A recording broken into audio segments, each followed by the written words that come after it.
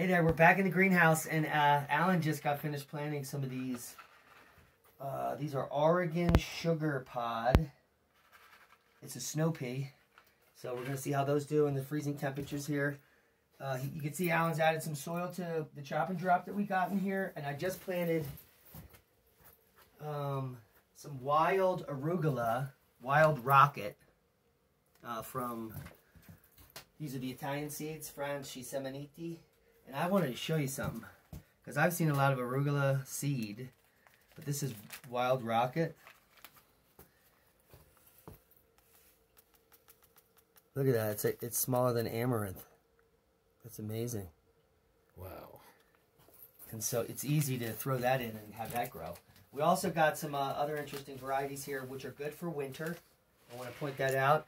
We've got an open head lettuce. This grows to like 16 degrees. Not that it's 16 degrees in here. What do you think it is? 32 above. Right now it's warm. Yeah. We've got some chard that we're going to be planting out. Chard does great in here. You can see, look, there's still chard from last year still growing. And I just found this. This is an heirloom Portuguese cabbage. Choix cabeça. It's like an open head cabbage. So this would be good for cooking or eating or raw or whatever. So we're going to try some of that. That's pretty interesting. Also have a green oak leaf lettuce.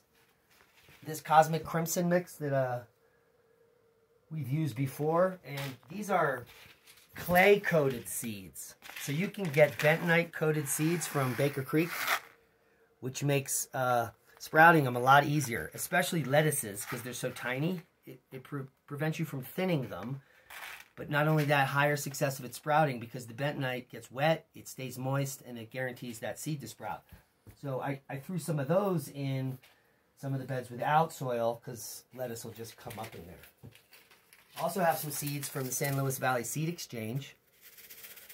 And this is where the communities come out to exchange their seed. This is a huge amount of green oak leaf lettuce. Like if you were to buy this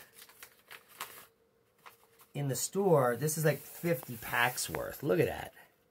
And so at the Seed Exchange, this was $1, for goodness sakes. And now to put something like this in, it's as simple as just tapping it in. That's it. And then just running your hand over it. That's how you plant lettuce seed. It's that simple. So that's what we're doing in the greenhouse. And really stoked about this Portuguese cabbage. Let's take a look at some of these seeds. Looks like a standard brassica. And we're going to be trying some of that. So stay tuned for the results in the greenhouse. Ow, watch your head out. And we're done.